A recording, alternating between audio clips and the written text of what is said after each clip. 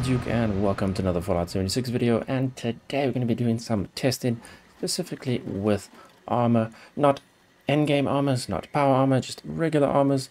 Non-endgame, of course, because, well, most endgame armors are non-tradable, and that's the issue at hand. Found a couple of questions from some people about non-endgame armors, and which would be the sort of recommended one for a variety of situations kind of thing. So yeah, that's what we're going to be taking a look at today. Hopefully you find some of this information useful, and if you do, then hey, consider liking and subscribing, and let's just jump straight into things. So the issue at hand and the topic of the video for testing is, of course, in relation to regular armors, not power armor, just regular armor, but your non-endgame sort of armor, because the question was, well, since you can't trade or use your sort of endgame armors like Secret Service or Brotherhood Recon or Covert Scout and all of those, even stuff like China Stealth armor, you can't pass that to your sort of other characters that you may have. You can't pass it to alt accounts, you can't pass it or trade it to players for, you know, items or caps. You can't give it to a buddy that's just joined the game, and it's pretty much you either use it or you can script it or drop it for nothing, basically. So what would be the best sort of regular armors to actually use that you can pass to your other characters? Because, well, that makes a lot of sense. You're not using an armor anymore, you can give it to a low-level character of yours that can make much more use of it, sort of thing. Now, there are a lot of armors in the game, so that would be a lot of testing, but I've sort of taken one little group, or just and focus on one mainly from that group. That would be my sort of recommendation to kind of go for. Be testing it out against something like Secret Service as well, seeing how it performs, seeing the benefits for it, the negatives, and just seeing how it performs in an actual build sort of thing. So hopefully you'll find it useful, and let's just get straight into that. So the armor that we're going to be using and testing out in this video is going to be in the heavy armor section, and it's going to be your heavy combat armor. So, of course, heavy combat armor, it also has other variants, such as just regular combat armor, and the sturdy combat armor, but it's basically light, medium, and heavy armor.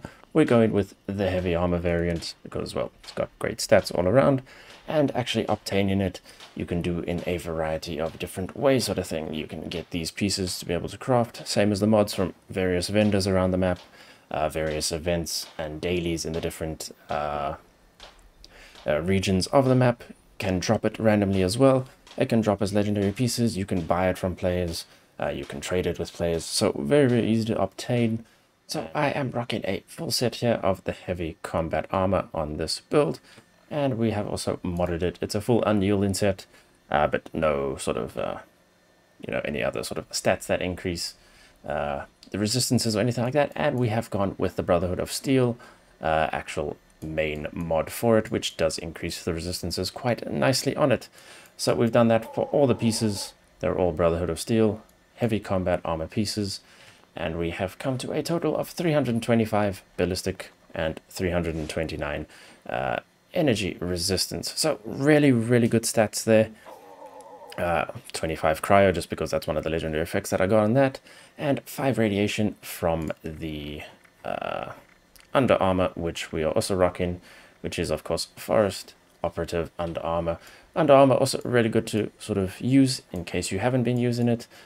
This particular one I've chosen as well because it's not really end game. You can buy it from Modest.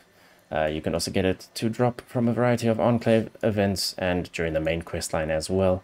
And you can buy the mod for it as well from Modus, and it gives you some strength and perception and some damage resistance. So that's where we're getting that 5 radiation resistance from. The biggest downside to the sort of non-endgame kind of armors is the radiation resistance. You basically have none. Some of them do have a little bit, but it's basically nothing. So you'll, with all of these armors, you'd have to sort of rock some sort of Rad-X or something like that if you're going into any sort of nuke zones or sort of any irradiation situations. But for the majority of the time, you're going into nuke zones with a, you know, power armor set, so that's generally never an issue. Or you're going in with, you're not really going into the nuke zone, you're fighting on the edge of the nuke zone, which most of the people do when they launch the nukes anyway. So that's not really too much of a concern, but pretty decent stats there from a sort of non-endgame kind of power armor. So 300 and 300, of course, we also get in a little bit of benefit from Scaly Skin, which gives us 50 and 50. But most people are rocking a lot of different mutations, and Scaly Skin is usually one of those. So we're getting 50 a piece from that. So for this sort of build, we're rocking in quite a nice sort of amount of damage resistance. And what we can do is compare this to my Secret Service set. So for a full Secret Service set, as you can see, 426 and 360 for the ballistic and energy resistance there. Of course, over 300 now for the radiation. So again, that's one of the bigger benefits of the endgame kind of armors. But yeah, in terms of the energy resistance, only about 30 more there for the Secret Service in comparison to the heavy combat, and quite a bit more, what, like 100 or so more, but over that for the ballistic. But if you want, you can check out my other video that I've done comparing the endgame armors and how they sort of compare to each other. Resistances get to a certain point and they're really not making that much of a difference. So that might seem like a lot on paper, but in actual sort of combat situation, it's a whole sort of different story. And I'll just do a quick comparison to sort of kick things off with. So we have a full set on here of just single star weightless Secret Service sitting at 64 health. And we'll just see how many shots we can tank with this armor. I'm not rocking any sort of blocker, not rocking any sort of Nerd Rage or Ricochet or Serendipity or anything like that. It's just the armor itself on this build. And of course, I'll just double check the footage afterwards to see how many shots. But having done this quite a few times already, generally it's about, I've seen the Secret Service tank 7, but generally it'll be around 9 or so. And we'll just compare that again to the heavy combat as well. So I'll be right back with that. And we'll just swap over to our non-legendary Brotherhood of Steel heavy combat pieces. Of course, having a little bit less of that energy resistance, about 30 different now. And just make sure we're at the same health as well, 64, yep. So we'll just see how many this tanks as well, sort of thing. Again, should be very similar, probably around 7 or so shots. So again, for a non-endgame kind of armor, you can really sort of not really notice too much of a difference, especially when you start throwing on your different kind of mods, or not mods, but perk cards like Serendipity and Ricochet and Nerd Rage and all of that. Nerd Rage, of course, giving you more damage resistance, and then, of course, Ricochet, Blocker, Serendipity, allowing you to survive more things based on RNG chance sort of thing. But yeah, I'll check that footage again, see how many shots, and I'll sort of get back with the numbers to you there. So from that footage, like I said, the Secret Service was about 9 shots there. The Super Mutant does miss quite a lot, and the heavy combat took 8 shots. So quite admirable there from the heavy combat. Again, just that one sort of bullet difference. It was very similar to when I did the testing for the armors themselves. The Arctic Marine had way less energy resistance, but it was only about a bullet or 2 difference. So again, diminishing returns, it gets to a certain point where it doesn't really matter. The numbers may appear really nice, but they're not really doing as much as you'd think. So we're just back on a full build now. We got Blocker, got Serendipity, you got Nerd Rage, and all of that, which of course gives us our total of that 325 and 329 sort of thing. So we'll just sort of test this out in a combat situation. It should be no sort of different stealth commando build, and yeah, we should be surviving and having no issues. Now, other things to sort of consider would be the sort of mods that you can get for this compared to the mods that you can do on, you know, your Secret Service or your Brotherhood Recon kind of thing. Of course, those you can get the jetpack. Oh, or nade pail. I'll take that. You can get the jetpack, whereas like on the heavy combat, but even other sort of endgame armors, like your Chinese stealth armor, your covert scout, you can't get jetpack mods. So that is the one downside to this. But on these armors and on stuff like the covert scout, you can get mods like muffled, so it helps with your sneaking. Whereas you can't get that on the Secret Service. So depending on your needs, you know, you might prefer going to something like Covert Scout over something like Secret Service. And of course, Covert Scout has less damage resistance than Secret Service, and is more on par with stuff like the heavy combat. So, you know, different needs.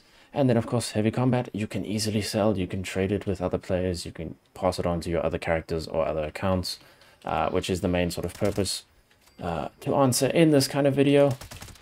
Heavy combat also comes with a lot of other different mods, which can be quite useful, and you know, that you'd expect on a lot of different things, like padded. I think on the arms I've made them ultralight, so of course ultralight build we get that AP refresh kind of thing.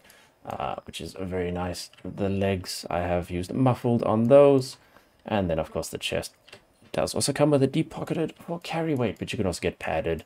You can add some lead lining onto these for some radiation resistance, but again, it's so minuscule of an amount that it doesn't really matter. You're better off just going with other mods and rocking stuff like Radx or Rad Shield. Of course, Radx diluted, otherwise it screws with your mutations instead for the build, or just avoiding sort of radiation zones themselves. But in terms of just a normal build and how it performs, you're going to notice pretty much nothing different than running your usual Secret Service or your Brotherhood Recon or anything like that, besides the fact that, of course, there's no jetpack. So you will just have to do jumpy yourself and find different paths where the jetpack may have taken you before. But in actuality, it's pretty solid overall. Of course, you can improve things even more. I just used the Forest Operative because, again, it's not endgame. Of course, Secret Service is endgame because you have to grind for gold bullion, you have to complete the endgame quests, and then you can only buy. But of course, you can improve the stats even more with something like Shielded Secret Service Under Armor instead, which of course is what you technically want to go for. But yeah, just in general terms of the build, it's not really going to affect you in any way. It actually might help you out because of the stuff like the muffled mods and that sort of stuff, which you can't really get on Secret Service. I've been sort of moving away from Secret Service myself because of I just prefer better sneaking on stuff like the Covert Scout and whatnot. But again, it's up to you. I'm just sort of recommending this one if you're looking for something that you can pass on to your other characters. And another thing as well to point out while we deal with our Behemoth buddy here, even though I'm not rocking the deep pocketed across everything, still sitting at over 400 carry weight. So if you're worried about your carry weight going down as well, don't. You can sort of get even more out of that with the deep pocketed on everything. But you know, that's not going to really cause you any issues. Also, this armor, combat armor, does actually have skins available in the Atomic Shop. Combat armor has quite a few skins available for it, whereas I've been insulted. Nice. Whereas Secret Service literally has nothing but its regular, unfinished paint job. If you're one of the people out there that actually like the way the Secret Service armor looks, just in its raw form, let me know that in the comments. I've never met anyone like that before, so I'd love to know that there's actually at least one person out there that likes it. But of course, that's just cosmetics aside.